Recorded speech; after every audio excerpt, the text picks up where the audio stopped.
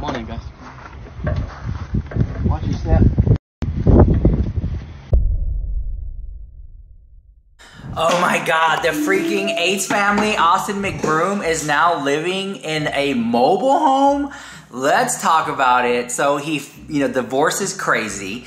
Catherine Mcbroom says she wanted a divorce. He said he's gonna go through with the divorce. He's kicked out of the house, in my opinion, and now he's living outside of it in an RV. Snapchat fam, we are on the way to my new home. I got Big Z with me. He's driving. He's been helping me move into my place the last few days. And I got something to share with you guys. You know, regarding my living situation, it's been a little complicated, and there was like a minor setback. And I know in the end it'll be a big comeback, you know. So just a little minor setback, but you know, everything's working out. And I'm getting ready to show it to you guys. I'm excited. You know, it's a big change for me. It's a big change for us. But can't wait to share. What's up, guys? Here's just a little update regarding my living situation. Unfortunately, I was unable to move into the home that I really wanted, and you guys know how much that meant to me because I get to be as close as I can be to my kids. But I did figure out another solution that is just temporary, but it's as best as I can do for now, and I'm happy with it. And as long as they're happy and I'm happy, that's all that matters. So this is what I did. I was able to get this new motorhome, and so I'll be living here temporary, and they're right here. So I still get to be super close to my kids because they're literally, you know, right across the street from me. So just a little update for you guys. He gave us a house tour. I'm gonna show you the entire house tour he gave us in the mobile home. Now, if you look back at their YouTube channel, they've done 4 or 5 huge house tours every time they move in.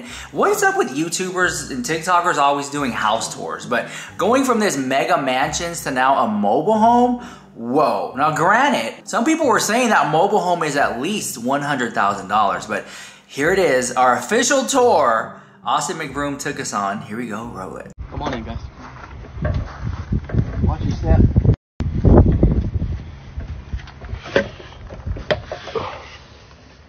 So this is where I'm gonna be staying, y'all. Fire. So check it out. This is my living room right here. This is my living room. I just got, you know, try to get a few accessories to make it feel like home. Here's my dining room table. Basically fits all of my kids, so it's perfect. Just got this TV in. As you can see, like, this tape is on here. Like, come here, show them. Like, brand new, guys. Like, everything's brand new.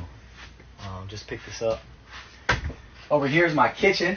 It's kind of a big kitchen for, you know, a motorhome. Got the stove here. Got the microwave.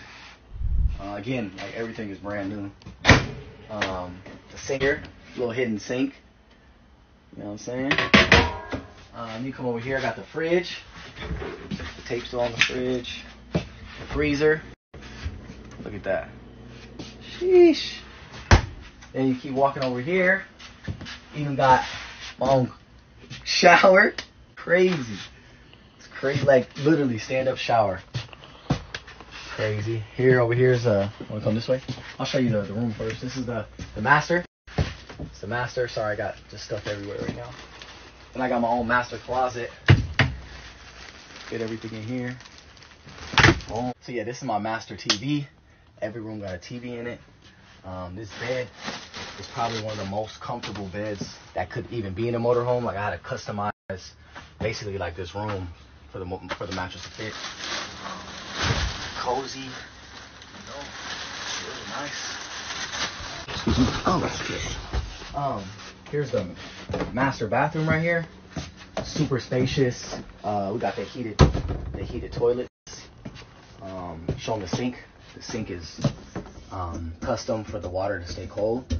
Got the mirror with the drawer like that. Then I got an extra window. You can peep out, make sure the family's good. Got the towel holders. Then this motorhome's so big that it has like extra storage just everywhere, you know. See, more towels and shit. Keep coming down here. Like, these are like the most like expensive seats that you can have in a motorhome. They're the ones that recline all the way into a bed. So like you can lay right here and like, I'll show you. Can you remember what they said I could do? I think right here. Yeah, I think.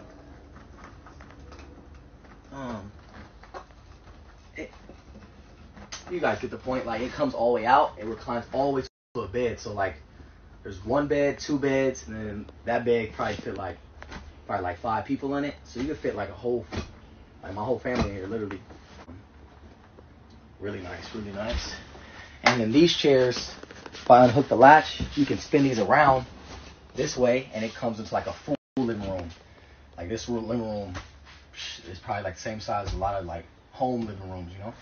So, yo, that's a full tour. Tell me what y'all think. Be honest, comment below. Again, I'm super happy. This is just temporary, and I gotta do what I gotta do for, my kids. As long as, my kids are happy and I'm happy, that's really all that matters. And, I get to be right next to them. So, again, thank y'all for tuning in and supporting us. You guys will see more videos. Me in the RV. I'm gonna have, my family and friends come over. I'm gonna surprise them. And, all right, grab a snack and come on back. First of all, I want to say, the Mickey head that I got here, this is a collector's item.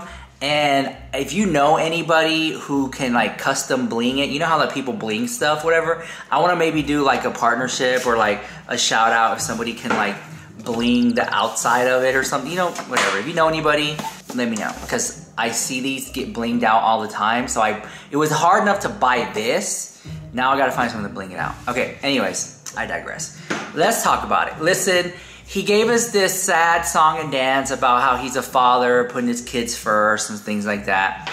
I'm not buying that. It's screaming views and clicks. Again, some people are gonna fall for it, but giving the pattern of behavior and what he's been saying and doing on his Snapchat. Oh, by the way, I put my Snapchat here if you guys want to follow me there as well. I'm a Snapchat Plus member now. What's up? Anyway, so, good for him. He has a house, a roof over his head. Not going to kick him while he's down. But at the same time, it does look very tongue-in-cheek. I don't necessarily know if he's really going to be living in it or if that was just all part of the gimmick.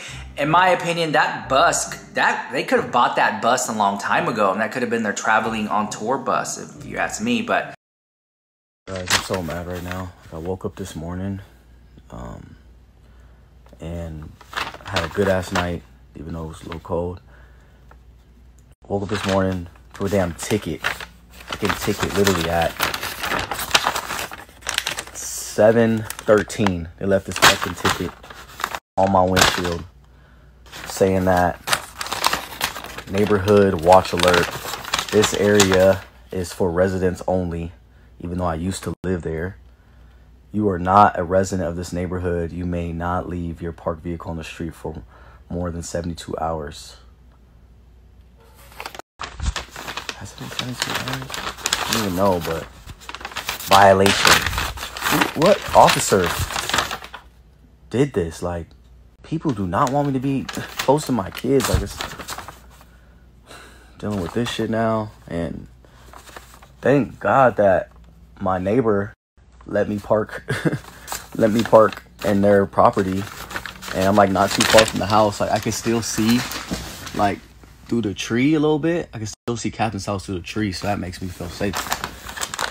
But now I'm dealing with this, and I don't know if I should try to park it back and see if they're gonna come back and give me another ticket or what I should do now.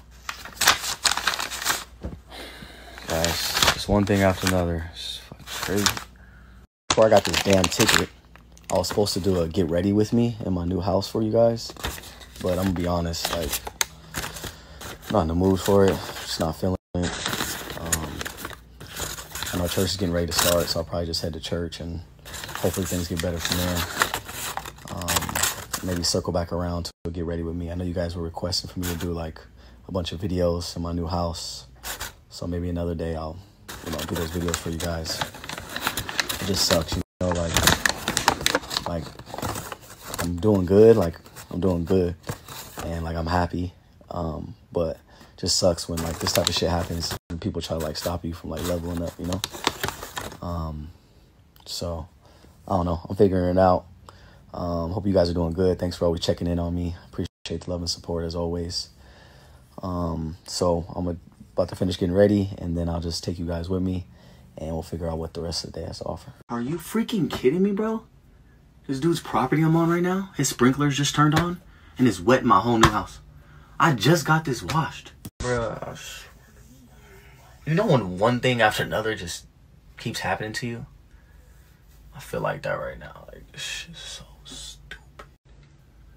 Alright, y'all. This is today's church fit. It's nothing crazy. It's casual. Hey, Z, we gotta go. Come on, y'all. Y'all come with us. Come on, bro. Hey, bro. Bro, we gotta go. Stupid, man. We're gonna be late. Alright, y'all. What y'all think?